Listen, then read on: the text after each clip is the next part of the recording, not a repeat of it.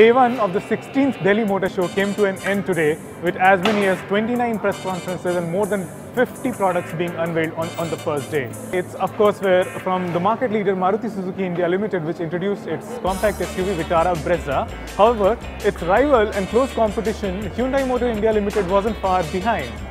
The company introduced Tucson, which will be priced at more than 15 lakhs. For the bike enthusiasts, there was a lot more in store from Honda Motorcycles and Scooters India.